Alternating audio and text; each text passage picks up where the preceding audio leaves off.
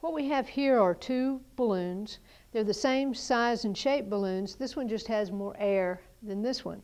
They're connected by a rubber hose, and I have a pinch clamp separating them, pinching off the air.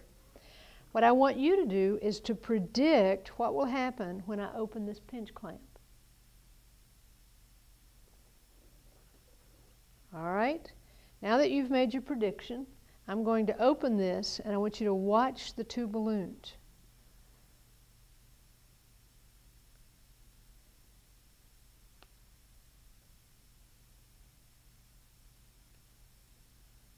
Okay. Equilibrium doesn't necessarily mean equal volumes. I know you've all done this. Remember when you take a balloon right out of a package and you try to blow it up, it's hard, and so you stretch and you stretch. What you're doing is trying to stretch this and make it easier to blow up.